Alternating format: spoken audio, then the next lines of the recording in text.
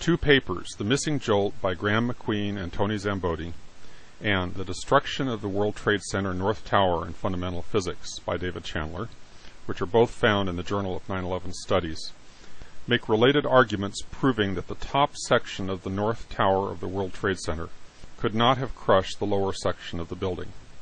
Some of the same arguments are presented in the video, Downward Acceleration of the North Tower, which has been posted on YouTube. The conclusion of the Chandler paper is that since the top section of the building undergoes constant downward acceleration as it encounters the lower section of the building, the force it exerts on the lower section of the building must be less than its own weight, so it cannot possibly be crushing the lower section of the building. The conclusion of the Szamboti-MacQueen paper is essentially the other side of the same coin. In order to crush the lower section of the building, the top section would have to actually impact the lower section, and in so doing it would experience a jolt which is not observed. When you hit a nail with a hammer, the impact drives the nail into the wood, but it also slows the hammerhead. In the case of the North Tower, this did not happen. NIST, the National Institute of Standards and Technology, assumes that the falling section of the North Tower acted as a pile driver to destroy the core structure of the lower section of the building. However, the observation that the top section accelerated constantly downward contradicts this claim. The clear implication of the physics is that the falling section of the building is not actually crushing the lower section. It is falling into the rubble as the lower section of the building is being destroyed by other forces. To check whether this analysis is correct, let's do the same measurements for a known demolition. The Balzac-Vitry demolition is particularly interesting for our purposes, because instead of using explosives, the columns on the middle floors of the building are collapsed using hydraulics. The only destructive force thereafter is the impact of the upper section on the lower section of the building. Therefore, we know that crushing, not explosives, is what is destroying the building. The question we want to answer here is whether the predicted deceleration of the falling section will show up in our measurements. To make the measurements, I'm using the program Tracker and placing marks on the roofline of the building at 0.2 second intervals to track its motion. From the data, we plot the velocity as a function of time. The slope of this kind of graph gives the acceleration.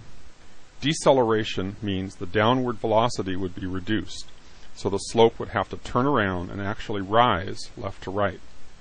If we look at the graph of velocity versus time, there is a downward slope at first. During this interval, the top section accelerates downward until the two sections collide. We can tell there is some resistance, because the downward acceleration is less than the acceleration of gravity. As the contact begins, the slope becomes less steep. However, when the two sections of the building fully engage, the slope of the graph turns around and actually rises, indicating that the downward velocity is decreasing. This is clear deceleration, just as we predicted. The graph of the Balzac-Vitry demolition is what one would also expect to see in the case of the North Tower of the World Trade Center, had the falling section been responsible for crushing the lower section of the building. The fact that the downward velocity continually increases tells us that the destruction we see is not due to crushing. Something other than gravitational collapse had to be at work to destroy the building. The Balzac-Vitry demolition illustrates another important conclusion. The impact destroys both sections of the building at the same time, which is why the demolition team initiated the process in the middle. This two-way destruction is a clear consequence of Newton's third law, which says that as bodies interact, the forces act equally in both directions.